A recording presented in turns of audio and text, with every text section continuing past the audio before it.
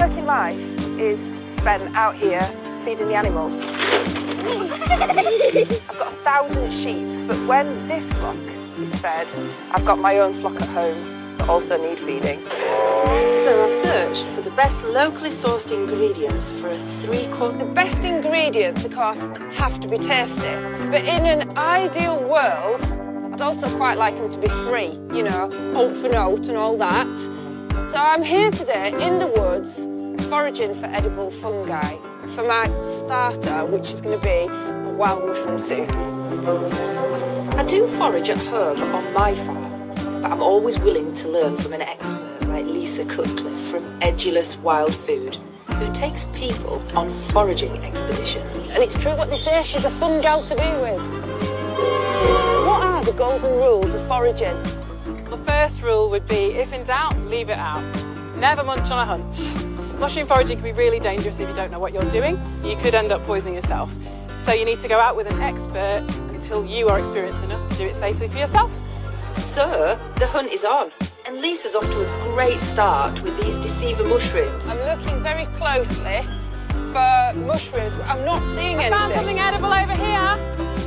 Okay, all I can see is leaves. It's these little purple mushrooms, can you see them? I can see them now, you've pointed them out. Aren't they gorgeous? These are the amethyst deceiver. So we found the deceiver. This is their beautifully coloured cousin. So this is why it's great being here with Lisa, because I would never have spotted these. I'd have just walked right past them. I'm learning lots as the forager's apprentice as we discover fungi in all shapes. That just looks like a blob to me. It's a hedgehog mushroom. And sizes. Lisa is very excited about this one. That's a baby sep. They're one of the most gourmet fungi and the most sought after. That one's a bit small to put in our soup, but we can eat it raw. So if you want to have a nibble... That is the most intense mushroom flavour that I have ever had. I could eat a lot of these. But I have to find them first, bearing in mind Lisa's second golden rule. It's important that we also think about the ecosystem. Never take all of it. Leave some for nature. Make sure that you only take what you're going to eat. And then, with a little help from my... Hang on a minute. ...fun guy... Do you know what? I think I found a puffball. You have? I've got one here as well.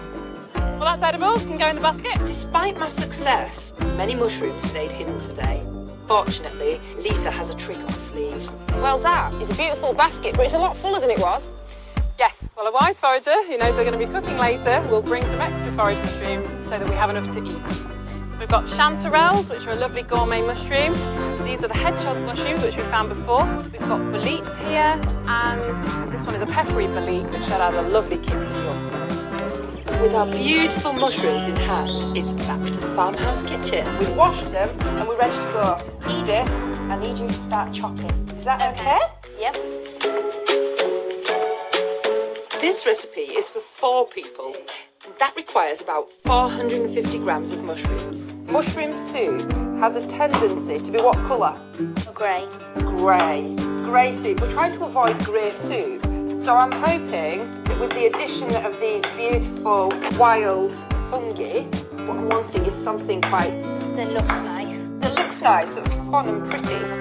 Next, soften a chopped onion and add 1 grated garlic clove, leaving my sous chef time to finish chopping the mushrooms if she doesn't stop. What's this one? To ask tricky questions. I have no idea. It's a mushroom. Chop it up, let's get it in the soup. It was really good fun going and foraging for the mushrooms in the woods, but you don't have to. You can get wild mushrooms in the supermarket.